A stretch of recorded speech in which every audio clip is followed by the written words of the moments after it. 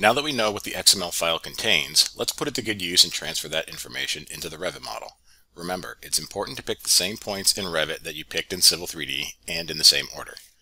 For this building, I chose the intersection of column grids A and 1 as the first pick point and column grids E and 1 for the second. After picking the 2 points, you'll then be prompted to select the XML file.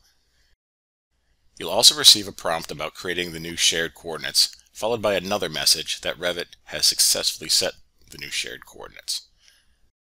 However, what it doesn't do is actually set the new shared coordinates as current.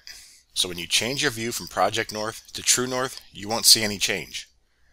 To correct this, simply go into the Location and Site dialog and set the newly created site as the current, and your floor plan will now match the rotation in the civil drawing.